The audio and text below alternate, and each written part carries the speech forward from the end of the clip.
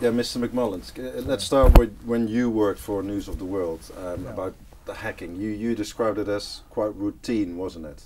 Yeah, I mean, I actually said that it had been overused, and it should have been our bosses, Rebecca Brooks and Andy Coulson, should have reined it back in, but it was just allowed to. There'd been some fantastic results as a result of it, and people just started almost using it as the first resort instead of the last resort.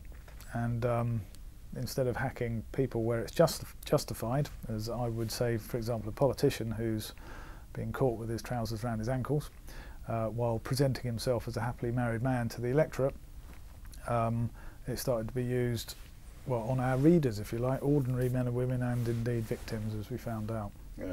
And it would still be justified now, despite all what's been happening in the past 2 weeks. Yeah, I've always maintained that you know, in a free and open society, in a democracy, the only people who really police the behaviour of those in power is a free press.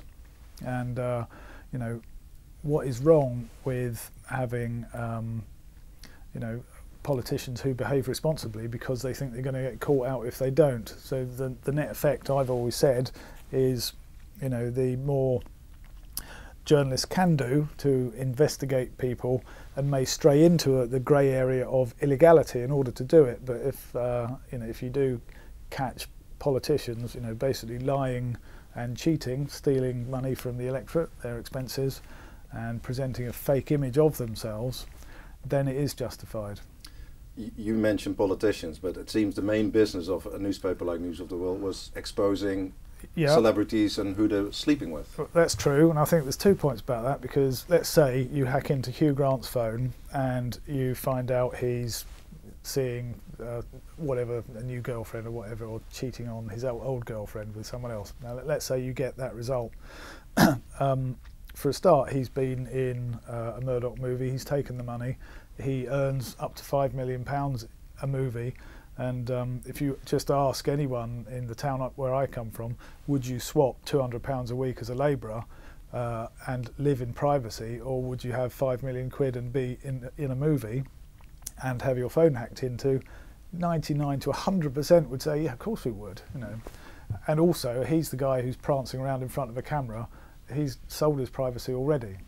So people had no sympathy for, when it was just Sienna Miller and when it was just Hugh Grant and people like that, no one had any sympathy for them. And the other point is, because those stories produce a lot of interest, the News of the World, when I started, they were selling more than 5 million copies every week. And so that's a really powerful tool. So once every month or two, when you do a worthy story in the public interest, I mean, there's many, think of the Pakistan cricket scandal, and also politicians, you know, lying and cheating again. Because they're in a tabloid supported by showbiz tittle-tattle, the sort of people who wouldn't normally read it if it was tucked away in the Independent, which sells only 100,000, it has much bigger impact. Therefore, democracy is served better. So you say we need the celebrity news to be able to expose politicians effectively. And also the money. It is so expensive doing an investigation. I mean, people look at the internet these days and all the websites and just see lots of information that's a lot of it's rubbish, and a lot of it is stolen from newspapers. Because I'll give you an example. I did a story recently where I couldn't get a number of a guy in Switzerland, so I had to drive down, knock on his door, get a quote about the state of his marriage, one line, drive all the way back again, and it cost more than £2,000 for one line of quote, a quote in a story. And if you don't have a you know, a big mass circulation newspaper, you won't be able to do that. Yeah. Another time, I spent 3 months outside a prison governor's house in a surveillance van because he was sneaking female prisoners out of the prison. So I was catching him with the women he was coming out. And that's massively expensive. You know, I mean, £200 or £300 a day for me to be there for 3 months. I mean, the story must have cost £20,000–30,000, and that isn't as interesting as, you know, Victoria Beckham painting her toenails. You know, but it's had a place that allowed the newspaper to make lots of money while still having its public interest defence to all the other activities. To go back to the hacking, you say people have no sympathy for people like you, Grant. Yeah. Is having no sympathy, does it justify to hack somebody's phone, although he's a celebrity? I think it does, because if he doesn't like it anymore, he can just get off the stage and no one will be interested in him anymore. But it seems like what the News of the World did was more like a fishing expedition, just a dragnet, and then we see what's coming out. Is that justified? Yes, because if you've got nothing to hide, then there's no secret there. I mean, for example, I'll give you an example. I mean, I've been divorced, so when I was newly married, I let my wife answer my phone for me and take my messages. But when the marriage started going wrong and I started, you know, having an affair, I wouldn't let her anywhere near my mobile because I had something to hide. So basically, people only need their privacy to cover up bad things. I mean, privacy needs to be seen as, I don't know if it's an evil, it's certainly bad. I mean, you know, privacy is the bad space where people do bad things. So if you've done nothing bad, then there's no problem.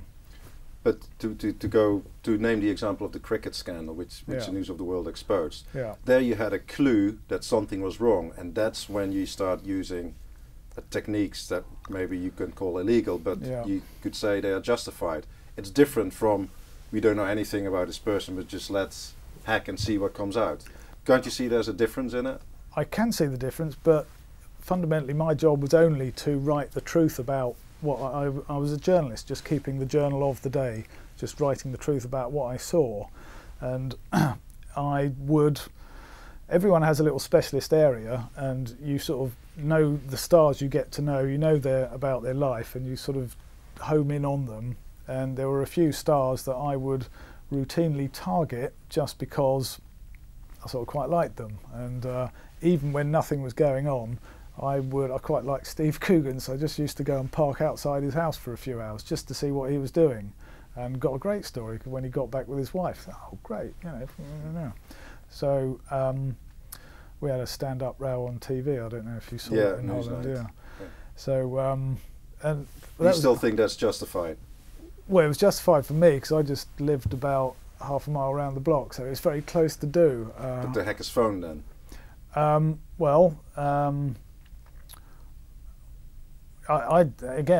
see no issue with it. I mean, okay, so he's a comedian and he's a big show off and he spends his life mucking about in front of a camera.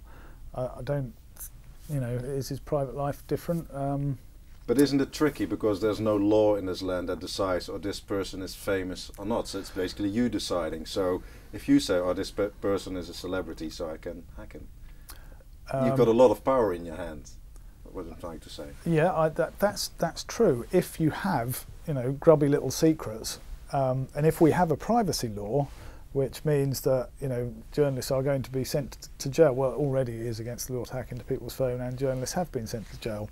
But if there's a law of privacy, all it's really going to do is the same as, you know, anti-drug laws do. They're going to make secrets a bit like heroin, and the price is just going to go up. So it will backfire. And again, it never used to be against the law. You used to be able to sit outside someone's house and listen to the conversation on a scanner you could buy in a shop. It was only changed, it was changed Europe-wide, in the European Court of Human Rights, I think, privacy, whatever, in 2001. But the people who were overjoyed that it became illegal were the politicians who were, you know, cheating on their wives and cheating the public, lying and cheating. And, you know, these people make decisions about, you know, sending our boys to Afghanistan who come back in body bags, and you want to have decent, honourable people making those difficult decisions for you. And how do you judge if someone is a, you know, decent and honourable? Well, if you look at his private, personal life, and if he dishonours his wife, then maybe you think, well, I don't think he should make decisions about who's going to die in which foreign country. But everybody makes mistakes.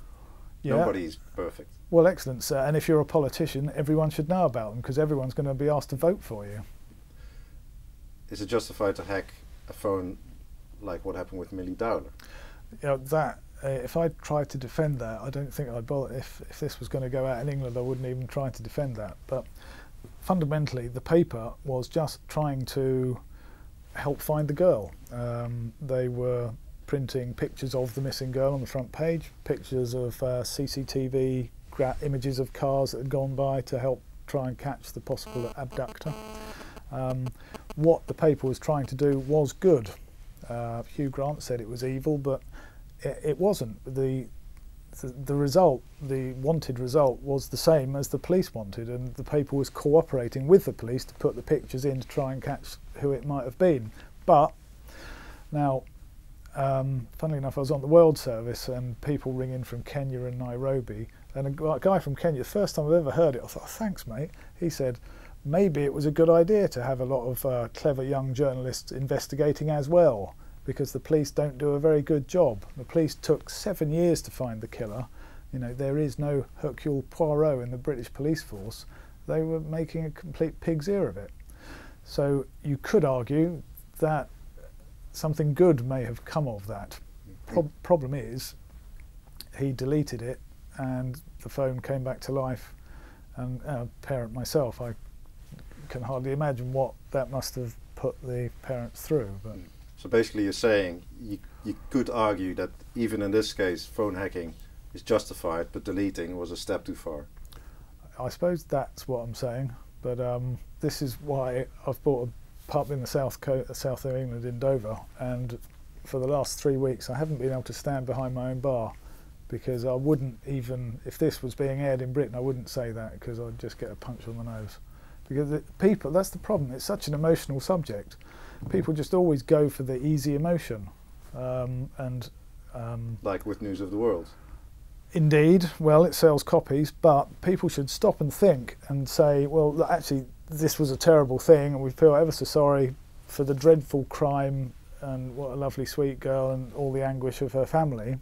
If you try and set that emotional response aside and just think that bad mistake that a private investigator made may, you know, reduce the quality of the democracy we live in. It may bring in a privacy law that will allow politicians to continue cheating, lying and stealing from us. But can't you see there's a bit of a contradiction here? You see people tend to go with the easy emotion, but that's how News of the World made that money.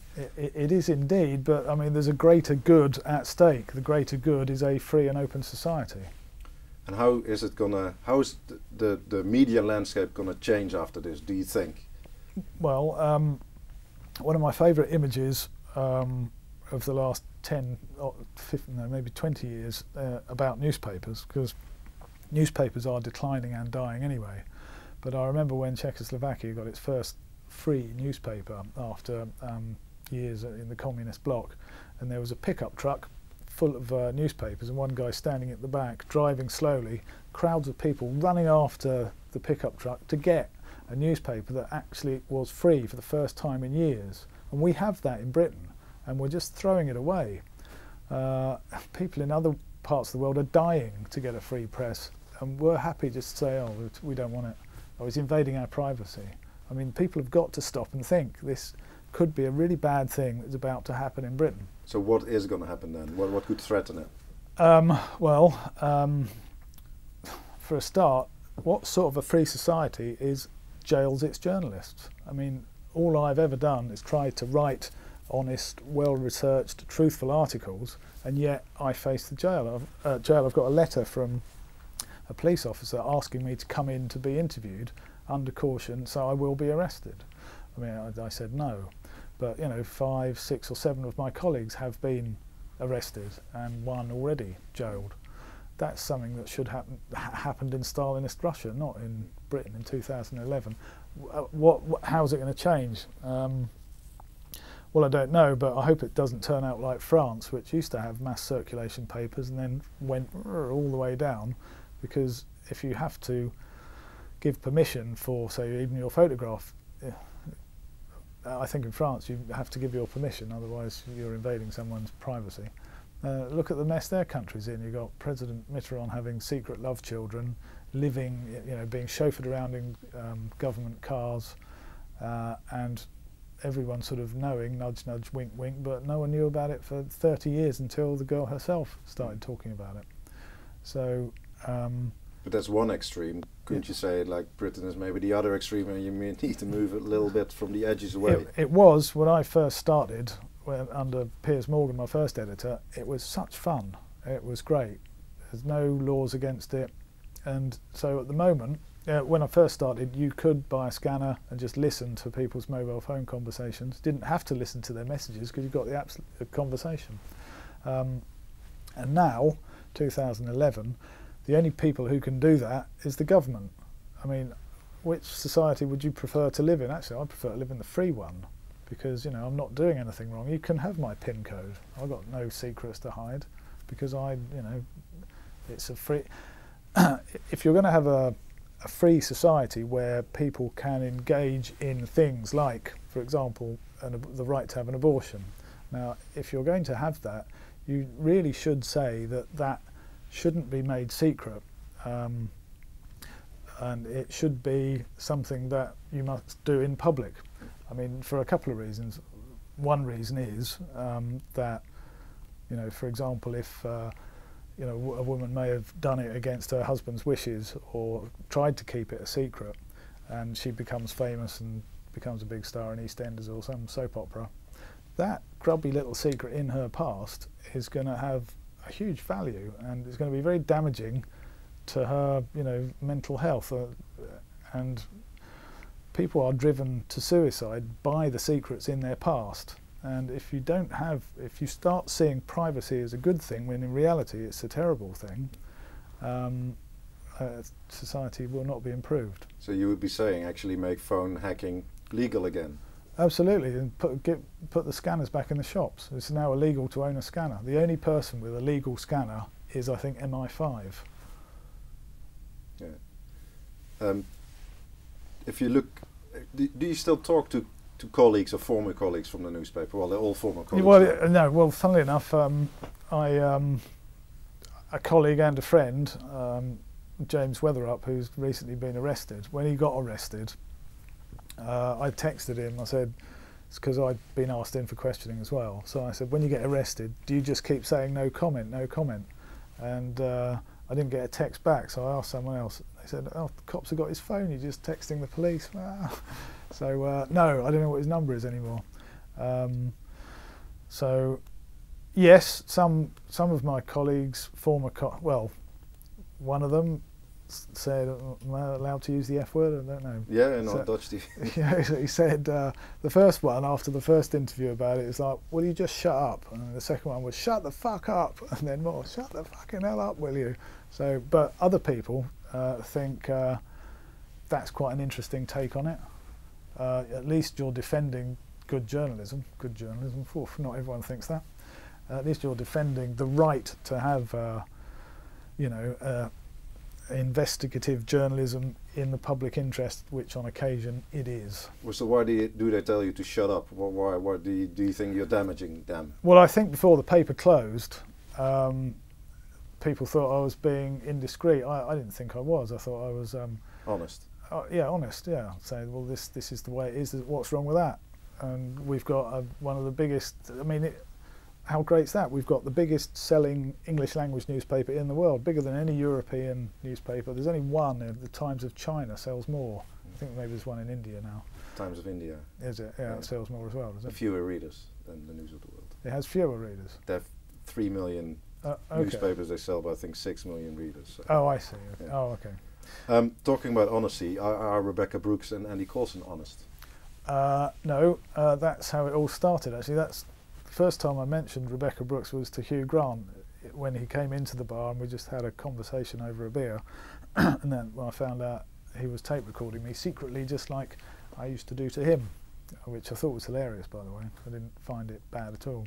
And that's the first time I said, oh, Rebecca Brooks, she knew all about it. Yeah, what a liar she is. To him, and then he put the tape on the internet and gave it to the police and all that. So I can't really take that back because I've already said it so publicly. So they knew about what was happening within the newspaper. They must have known. Yeah, no, very much so. Yeah, I mean, my fellow whistleblower, if you like, Sean Hoare, who died 3 days ago. He was a good friend of Andy Coulson's at the start. They used to do it together, and then they fell out. And then he decided, I'm going to tell the truth of the way he ordered me to do it, how he asked for transcripts of the hacked conversations.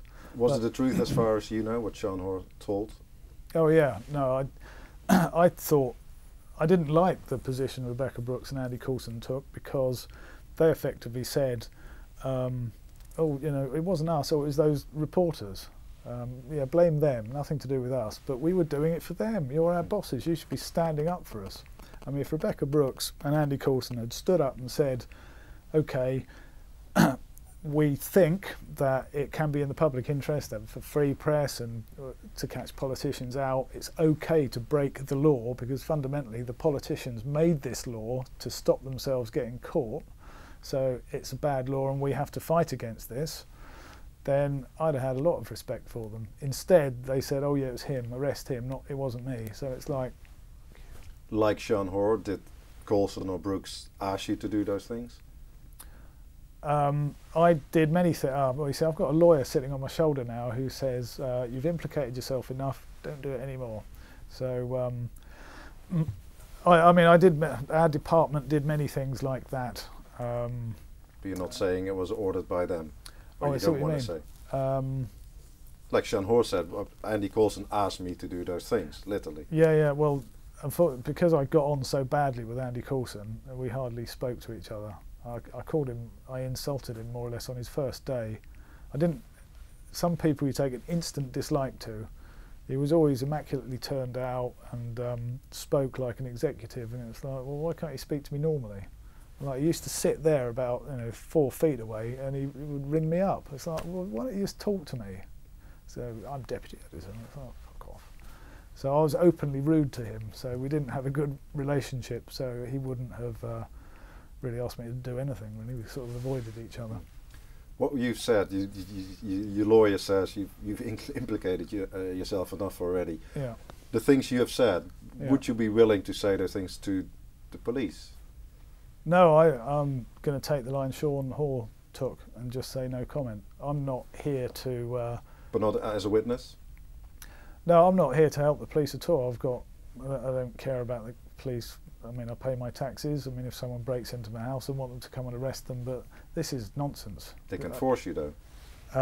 They can't force me to say... They can arrest you, I mean? Oh, they can arrest me, but then they haven't got any evidence. And I know they haven't, because the private investigator I regularly used has got rid of all of his records. They've contacted you, though?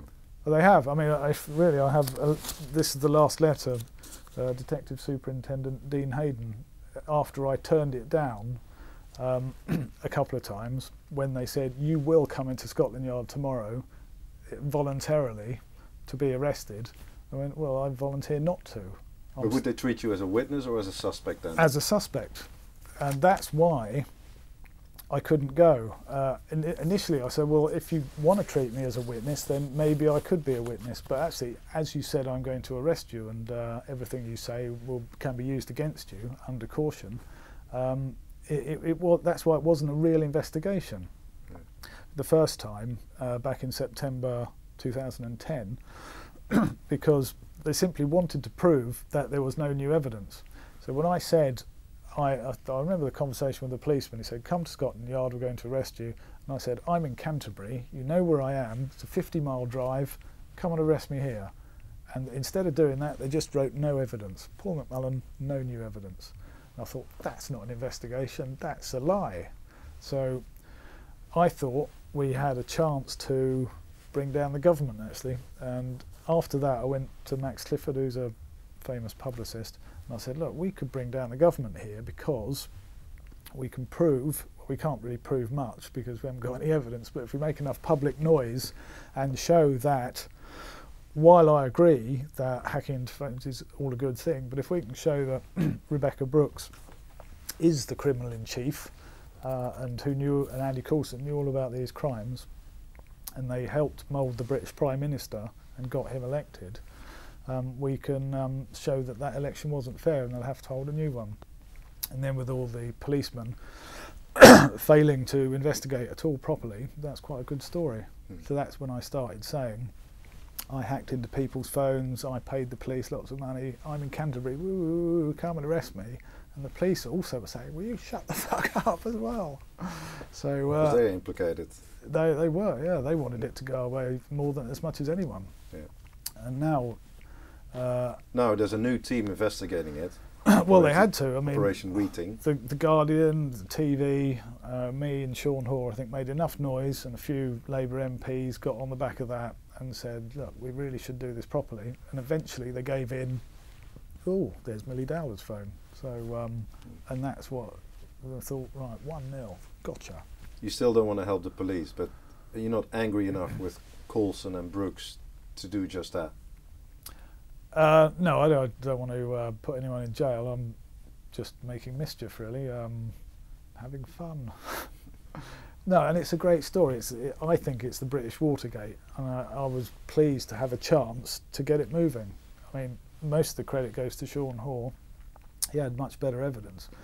But because I'd been in features and Rebecca Brooks had been features editor, I knew how that department worked. So the pair of us together have been able to really shake Mr. Cameron and his party. You compare it with Watergate. Is this the end of the era where the newspapers, the tabloids, especially the Murdoch papers, have such a firm grip on British politics?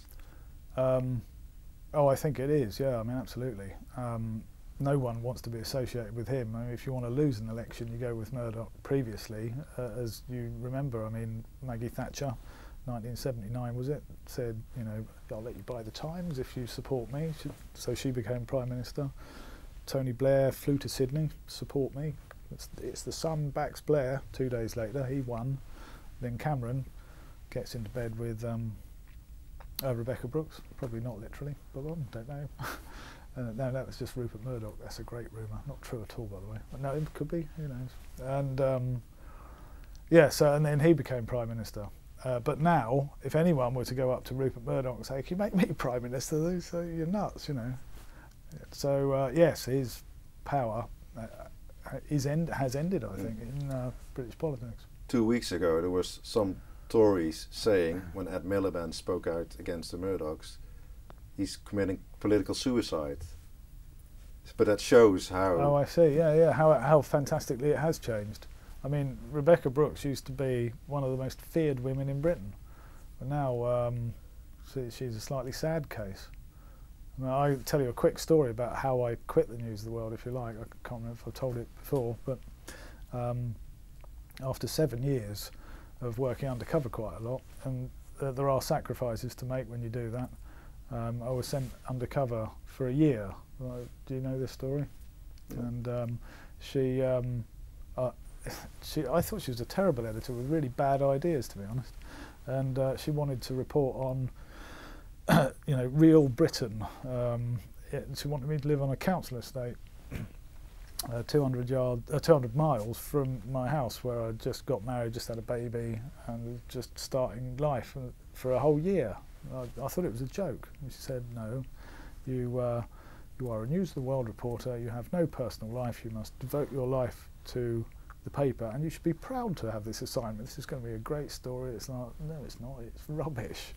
People want to know what Robbie Williams is doing with a supermodel, not what he's doing. He's the postman. Are you mad?